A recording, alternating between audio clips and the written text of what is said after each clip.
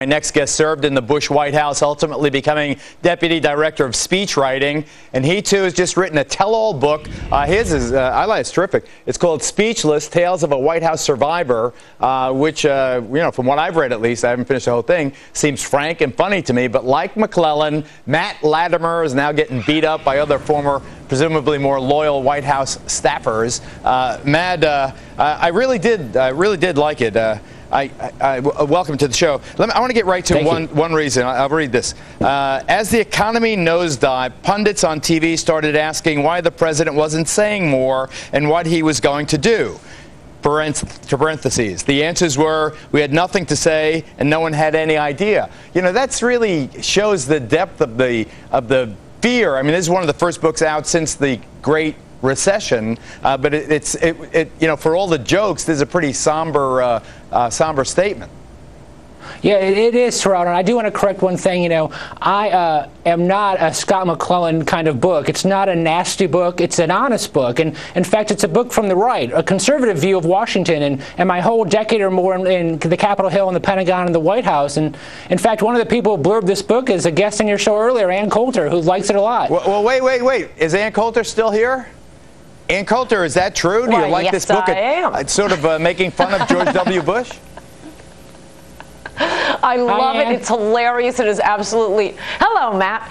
It is nothing like Scott McClellan's book. Matt Latimer has 1 million times Scott McClellan's IQ and 1 million times his writing ability. And for anyone who has ever worked in Washington, it is completely true and completely hilarious. I mean, not just about Bush. And Bush wasn't a full conservative. And yeah, okay, Matt needles him on that.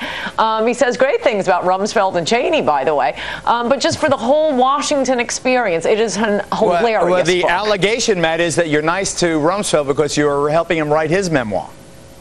Well, anybody who knows, and Ann, I'm sure you know this, anybody who knows Donald Rumsfeld knows that nobody writes his book but Donald Rumsfeld. But it's true, I was asked to help him with a number of other people to put his memoirs together, and I've enjoyed it. I have a lot of respect for him and for Vice President Cheney as well. Oh, I'm going to say again, I like this book, but Kirsten Parry, what are you hearing about Matt's critics?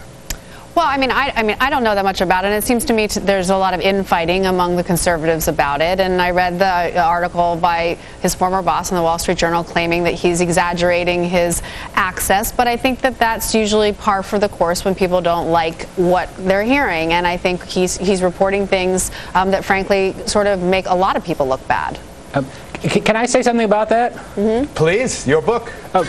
Yeah, I want to make a little bit of news tonight, maybe. You know, Bill McGurn, and who you've just referenced, and Dana Perino and Ed Gillespie, who I liked very much in the White House when I worked with them, have, gone around and said things that weren't true about my book and about me and what I'm trying to do with this book and its message. And I'd love to have an opportunity on this show or any show they choose to kind of get together and discuss this openly. All right. All three of them. Throwing down the gauntlet to Dana Perino, the former press secretary, and Ed Gillespie, Bush's chief of staff.